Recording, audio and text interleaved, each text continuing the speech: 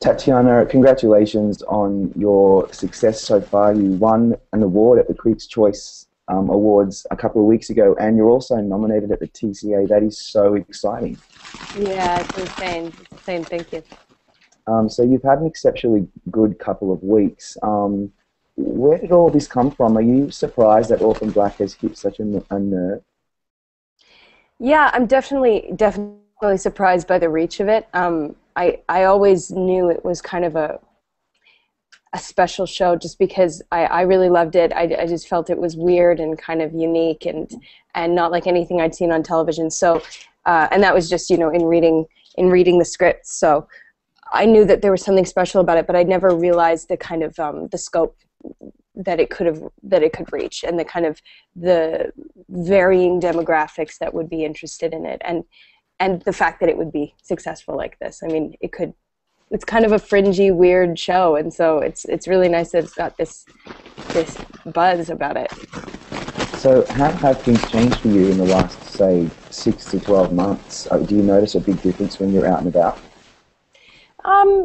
Every now and then.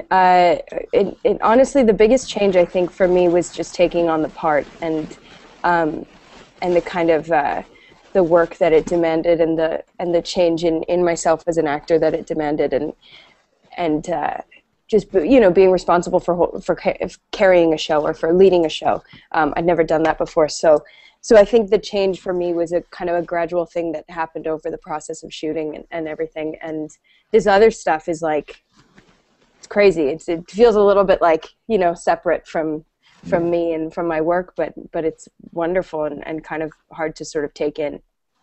Do you agree that the critics have essentially put Orphan Black on the map? And how important do you think critical support is for a show like yours? Yeah, I think it's everything. It's absolutely everything. The reason people are watching it is because 5 people watched it once and started talking about it and blogged about it or reviewed it or whatever. And we live in such a world of social media and of all of that stuff, and so it just can really catch on. And I don't think we would be anywhere if we didn't have people talking about it, because we have no star power behind the show. There's nobody that we've got Maria Doyle Kennedy, who's amazing, but I'm not anybody that people would bank on, sort of thing. So it's kind of great that the fans talking about it gets word out there, and Patton Oswalt tweeting about it or whatever. It's all these things that kind of just give it visibility, and yeah, we would be nowhere without it. Absolutely. It's such a fascinating concept, and to me it would be like an actor's dream to be playing so many roles. Is that a fair comment? Was that something that you were just really excited to kind of sink your teeth into?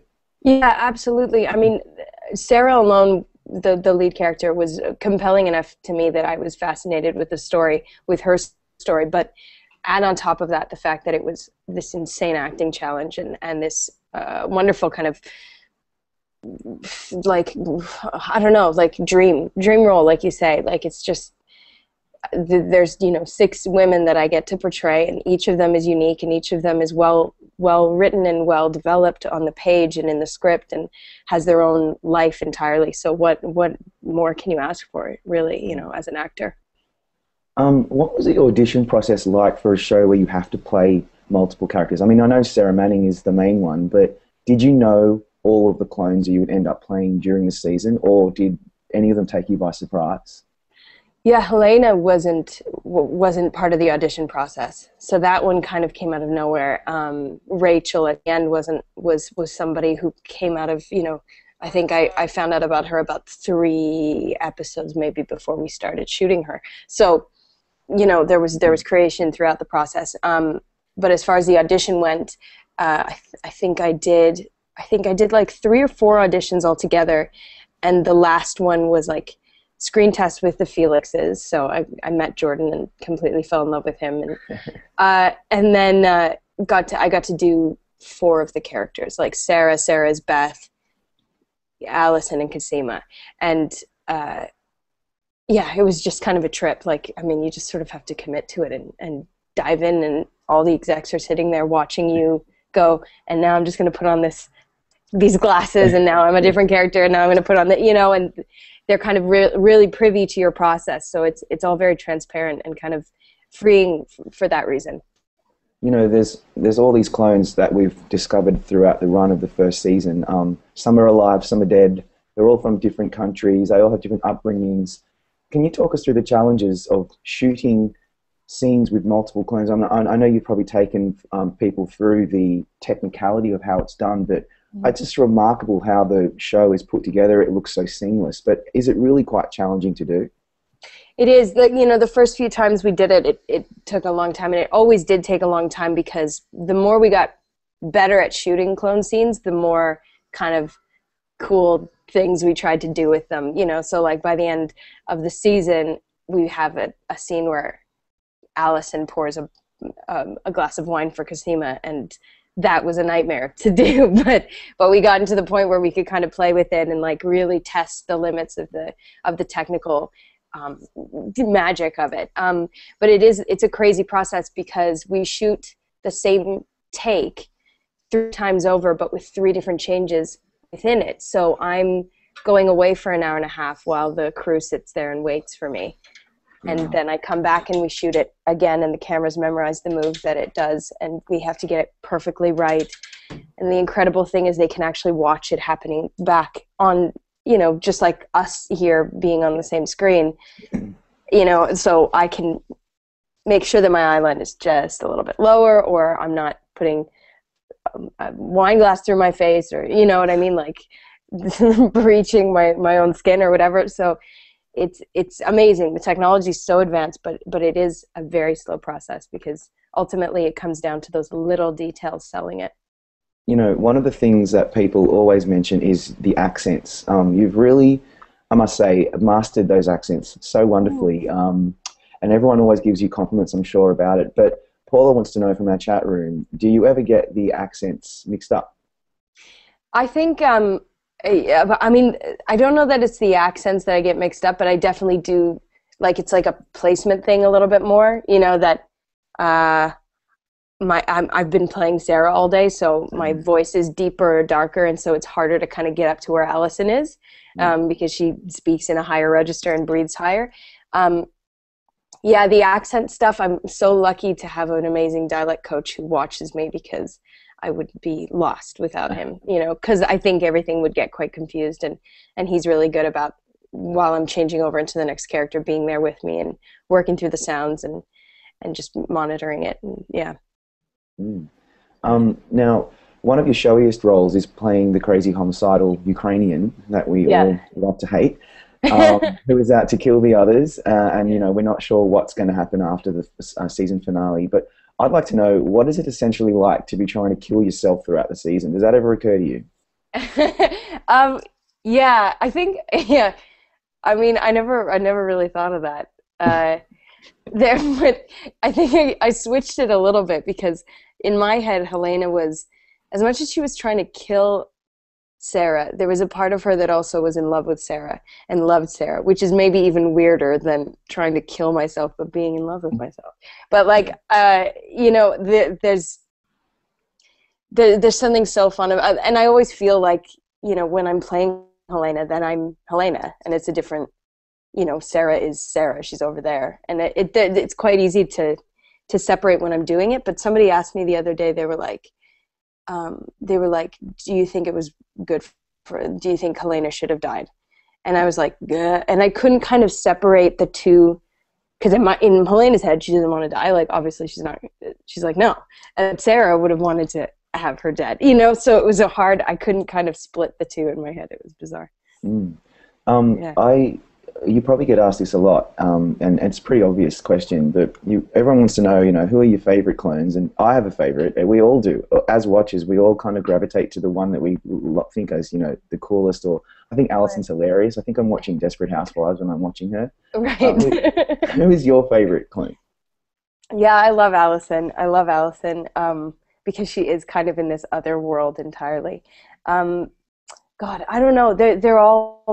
It's a really hard question, because I love them all, and I love exploring all of them, and they're each in their own kind of world. But Rachel is one that really excites me because she's so vastly different from the rest of them, and she's kind of uncharted territory for me. I haven't gotten to sink my teeth into her quite yet, and just got a taste of her last episode. So it's fun to have a new territory to kind of delve into. Mm. Yeah. Let's just go back down the awards track for a second, because this is obviously what we're all obsessed with, as we're being a big awards nerds. We at Gold Derby, we think that you, especially on the show, are one of the stories of this Emmy season, because you've really kind of come out of nowhere in comparison to a lot of the other shows that get a lot of attention. The critics have put you on the map. And Emmy voters really do appreciate actors who take on multiple roles, like Sally Field in Sybil and Toni Collette in The United States of Tara a few years ago. Yeah. And so we think that you actually got a really good chance of maybe being nominated. And I know that sounds to you like it's something that you probably don't even want to think about yet. But if you were nominated, you have to pick your favorite or your highlight episode of the season. Have you given any thought at all to what your best episode of the season was?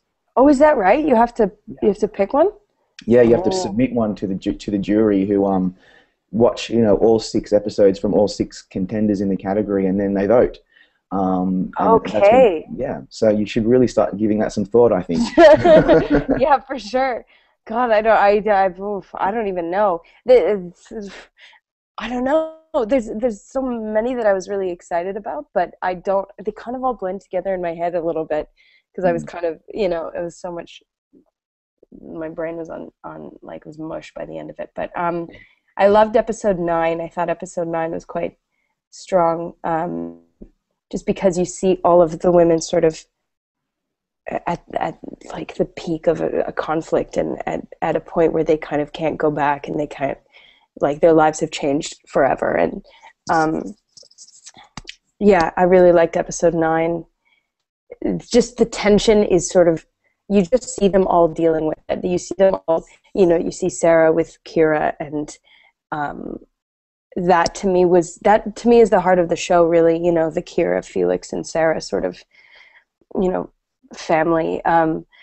So to see that kind of come to a boiling point was really, really fulfilling to do, and really enjoyable and hard to do. But I think that one came off quite well.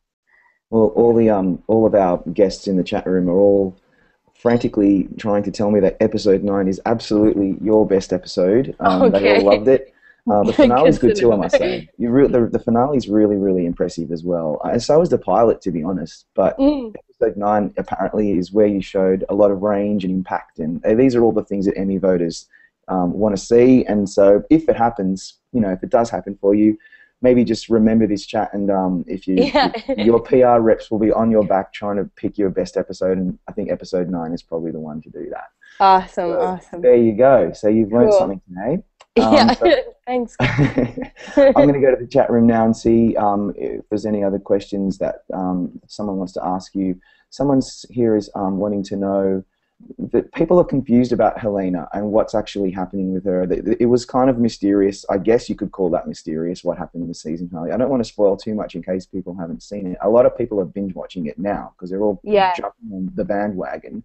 But what can you tell us? If anyone hasn't seen this season, just close your eyes and block your ears. But what can you tell us about what happened in the finale and what we can look forward to in season 2? I mean, I met with John and Graham and got to talk to them about season 2, and I definitely don't want to give anything away because there's so much. The cool thing about the show is that, like the finale, the writers sort of write themselves into really difficult places, and I mean that in the most complimentary way. They sort of they aren't scared to take huge risks with the characters and huge leaps and shift the characters and change them. I mean, Allison, we see her change quite there's no going back after episode 10 for Allison. She's sort of done something that's changed her forever, right? So I think the cool thing that we can expect from season 2 is the same kind of is not only dealing with everything that happened in season 1 and how their lives have changed, but continuing that amazing tradition of sort of painting them into corners and seeing how they get out of it. I mean, we see it in the pilot even, you know, Sarah stepping into a world, into the cop world that she doesn't know at all, and she's completely ill-equipped to deal with, but sort of, you know, you put her in the most difficult situation. She's in front of a panel of people, and she has to like talk about a case that she has no clue about, and how does she get out of that, you know? And I think that's what's so great about the writers, and I know that'll continue next season. Do you think that the possibility of seeing many more clones is possible, or I mean, is it just endless that we might expect to see more characters next season?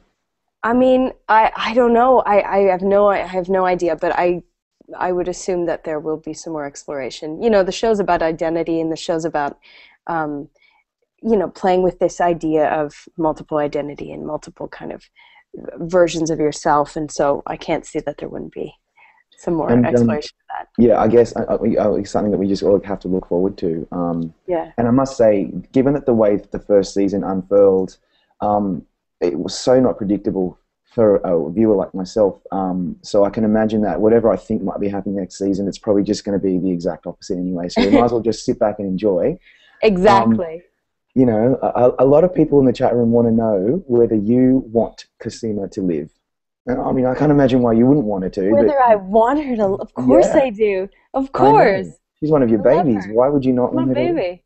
I love her. Yeah. Oh my God. Yeah. Absolutely. Fight to the death for her. Oh, absolutely. Now, what playlist do you have playing in your head when you're trying to get into her headspace? What music do you listen to? It's a lot of electronica. It's a lot of kind of like beeps and boops. It's like Diplo. I listen to Grimes. I listen to, what else do I listen to? Yeah, that kind of stuff. I'm trying to remember. It's been a while since I've looked at that playlist, but it's mostly that kind of stuff. Okay, and we might as well ask about how you get into the Alison headspace, because that's the one that I look forward to the most. That's musical theater. That's all musical theater. Yeah, yeah. And ballet. You know, she's always dancing. Yeah.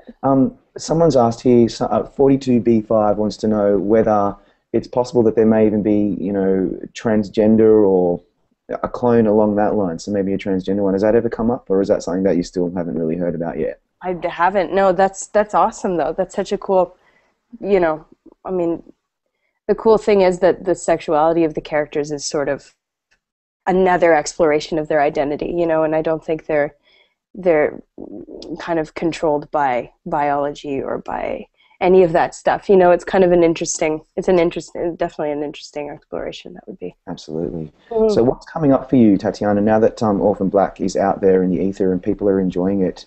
Are you getting a lot of offers for other jobs? Yeah, it's been good, you know. It's been the really generous offers and everything. I kind of, you know, went away for a little bit just to regroup and not work and just be a little bit of a human being for a bit. But yeah, I'm really raring to go again, and I'd love to do something quickly before we go back to shooting.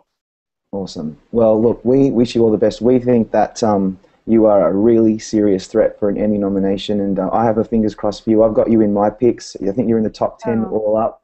And that would be really exciting for a show like yours to get it even more out there. And so thanks a lot for your time today, Tatiana. We appreciate it, and good luck to you. Thank you for your support. Thanks so much.